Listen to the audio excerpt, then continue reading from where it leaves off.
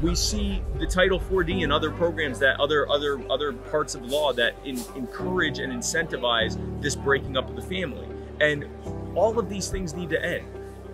And there needs to be we have a presumption that the mother is always the best person to raise the child 100% or at least the most of the time. Well, that's actually a misogynistic thing. It's something that's been around for like over 100 years now, for hundreds of years. The presumption that it's the father who should always go out and work and it's the mother who should always stay home with the children. Well, that's not. Is that how your family is? Probably not. Probably if you had parents, they were two parents, probably both of them were working. So that hasn't been true in generations.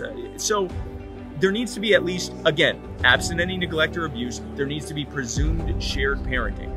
Check out this full interview and more. Dad Talk Today on YouTube. Show is 7 times a week, 10 a.m. Eastern Standard Time.